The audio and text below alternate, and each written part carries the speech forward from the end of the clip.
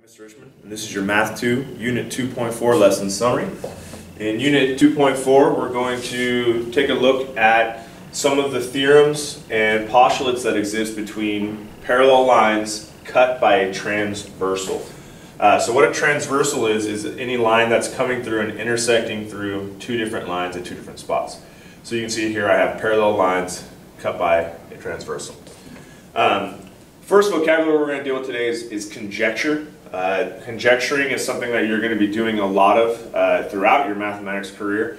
Conjecture is a hypothesis that something is true, which can later be proved or disproved. So you might have a theory that angle 2 here is congruent to angle 7. You might look at the picture and think, hey, it look like they are, etc. You then go through the process of proving it to see if your conjecture is true. Which will now lead us into our first postulate. And again, remember, postulate is a rule that we just accept automatically as true, which means we can use it in proofs to kind of get us started. So the one that we're going to learn today is the corresponding angle postulate. It states if two parallel lines are intersected by a transversal, like I have here, then corresponding angles are congruent. So the big thing you're going to need to know here is what is a corresponding angle. A corresponding angle is an angle a set of angles that are basically in the same position. They're in corresponding positions. So for example, I have this parallel line cut by this transversal, this parallel line cut by the same transversal. So when I look at that, I have a top left angle, angle 1, and I have a top left angle for the bottom parallel line, angle 5. So 1 and 5 are considered corresponding angles. 2 and 6 are top right, corresponding angles. 4 and 8, bottom right, corresponding angles. Angle 3, angle 7, bottom left, corresponding angles. And this postulate states that those angles will be congruent as long as these lines here are parallel. If it's parallel lines cut by the transversal. Sometimes you'll deal with ones that aren't parallel, so make sure you know it's parallel before you assume they're congruent. So by that postulate, angle 1 is congruent to angle 5, 2 congruent to 6, 3 congruent to 7, 4 congruent to 8. Now, this leads into a lot of other theorems that we can run off there, knowing there's so many congruent sets of angles here. We know already from previous section that vertical angles are congruent. Well, that means angle 1 is congruent to angle 4. Now, I already know from this postulate, though, that angle 1 is congruent to angle 4, which now means, by the transitive property, angle 4 is congruent to angle 5. So I have these alternate interior angles that are congruent. Same can happen here with 3 and 6. So there's a lot of different angles that you can find are really congruent here via this postulate and other theorems that you've learned. But it will involve some proof to be able to use them first.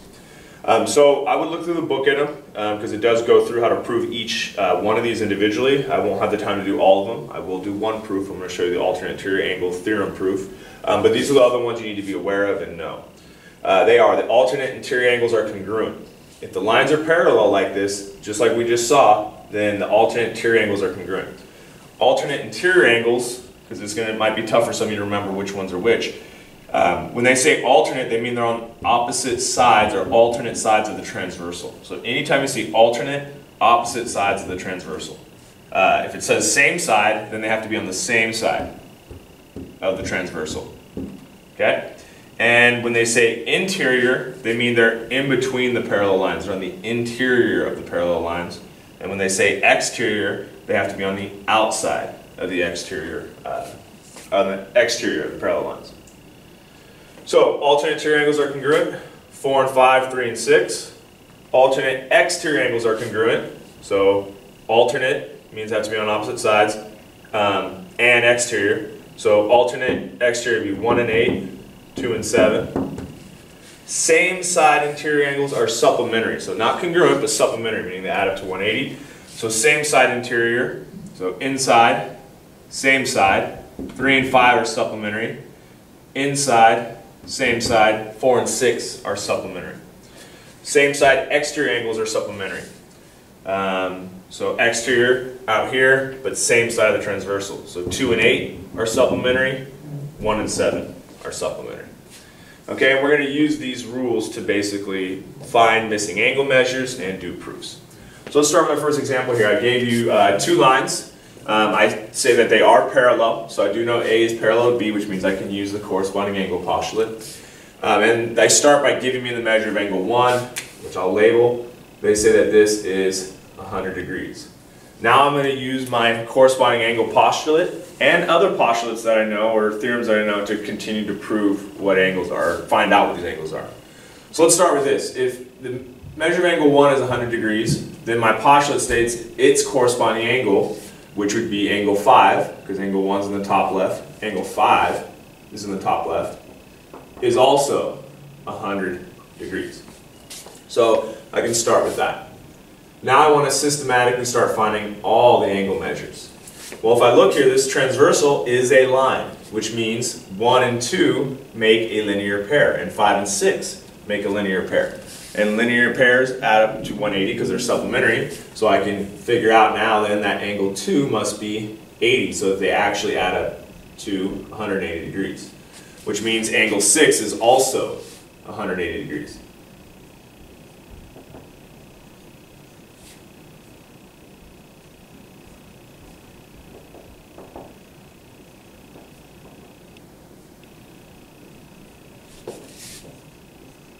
So let me just set up where I can write some of these in. And we said we found that angle 6 is 80 degrees as well. And now from here I can start to use other linear pairs, vertical angle rules, whatever I want to use to get there. But I have another line, which means 1 and 3 is another linear pair, which means this must be 80. Okay, which means 4, because it's still again forming a linear pair, must be 100. Corresponding angles are congruent again, so 3 is congruent to 7 by the corresponding angles postulate, so 7 is 80 degrees, and 4 makes a linear pair like I said, so that makes that 100 degrees, and 4 corresponds to 8, so 8 must be the same as angle 4, so it's 100 degrees. So you see how one postulate just opens the door to find a lot of angle measures. We actually can know every angle measure in this situation. And that's kind of what we're going to do when we do a proof, is just like we did there, just through reasoning and following those postulates, find what the missing angles are, and now actually justify each of these with reasons. So we're going to use the same diagram to prove the alternate interior angle theorem. So I'm given the information above, so we're going to say we are given that A is parallel to B, and the measure of angle 1 equals 100 degrees. We want to prove the alternate interior angles theorem. So more specifically, we need to prove that some alternate interior angles are congruent. So angle 2 is congruent to angle 7.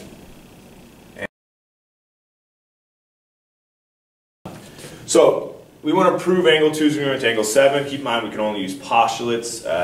Some teachers will let you use theorems. Some will say let you, since you've already done a vertical angle theorem, that angle 1 is congruent to angle 4, angle 3 is congruent to angle 2, etc. And then in that case there's different pathways to this answer. But it's kind of up to the teacher, so they'll let you know what their policy is with that. I'm going to try to do it with only postulates. With the main postulate we have learned the corresponding angle postulate. We've also learned the linear pair postulate. So those are the two that I'm going to kind of use to help me get there. So some things I know. The corresponding angle postulate is going to give me a lot of info. It's going to let me know that angle 1 is congruent to angle 5, and it's going to let me know that angle 3 is congruent to angle 7. And that's the first bit of information I'm going to need to kind of get going, is that those sets of angles there are congruent. Now I also know the linear pair postulate, which is what I use basically to help me get angle 3, which will then give me corresponding angles. So if I know angle 1's 100 and this is 80, then I know this 70 is 80, I know 5's 50, and I know 2 is a linear pair, and so that's 80, and it should get me to where I want to go to prove angle 2 is congruent to angle 7. So these are congruent by corresponding angles. So I'll just write corresponding. Remember, you always want to make a plan when you do a proof. So I've got that. I also know that there's some linear pairs in there, so let's talk about those. So I know the measure of angle 1 plus the measure of angle 2 equals 180. And I know the measure of angle 3 plus the measure of angle 1. Let's do that. Let's do that. Measure of angle 1 plus the measure of angle 3 is 180. And there's actually a lot. I could do 2 and 4, but I kind of want to see if I'm actually going to need all of it. And so let's see if this statement alone kind of gets me where I want to go. So this is the linear pair postulate. I can now set these equal by substitution.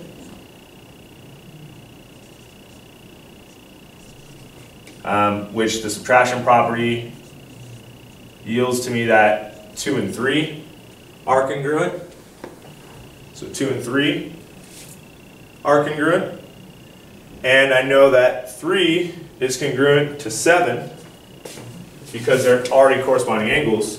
So I now know that the measure of angle 2 must be equal to the measure of angle 7 based on substitution there, which means angle 2 is congruent to angle 7. So this will be enough pathways-wise to give you there. But again, you might find your own way to get to the answer. That's the nice part about proofs, is there's varieties in the way you can go about it. So I'm going to try it this way. So the first statement I made was my givens. A is parallel to B, and that's really the only one I need. I don't need the measure for this problem, so I'm not going to use it. My reason, given.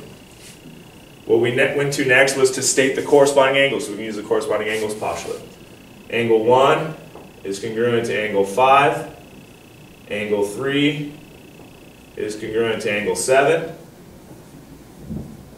And again, I know there's more corresponding angles there, but I really just wanted to list the ones I would actually end up needing and using, and those are the only ones I needed. So that's the corresponding angles postulate. From there, we started to name the linear pairs so that we could start to get ready to do some substitution. So the linear pair postulate states that angle 1 and angle 2 are supplementary. So I'm going to go ahead and write it this way. Measure of angle 1 plus the measure of angle 2 equals 180. And the measure of angle 1 plus the measure of angle 3 equals 180. And that is true because of the linear pair postulate.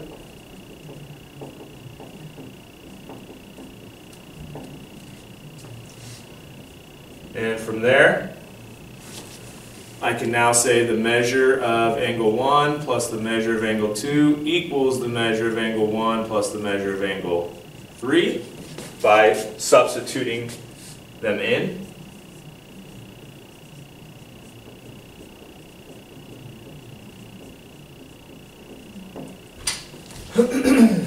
And if I know that, then by subtracting, I know the measure of angle 2 equals the measure of angle 3.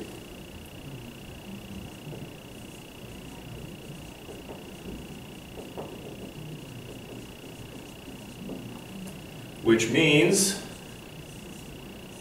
angle 2 is congruent to angle 3. If their measures are equal, they're congruent. That's because that is the definition of congruence. And from there, we stated, okay, if 2 is congruent to 3 and 3 is congruent to 7, then I know angle 2 is congruent to 7. So my last statement I'll put here. I'm running out of room. And again, if angle 2 is congruent to 3 and 3 is congruent to 7, angle 2 must be congruent to angle 7. And my reason there, one that we haven't seen in the videos, is the transitive property. That's like where I said if A equals B and B equals C, then A equals C. Well, if 2 is congruent to 3 and 3 is congruent to 7, 2 must be congruent to 7.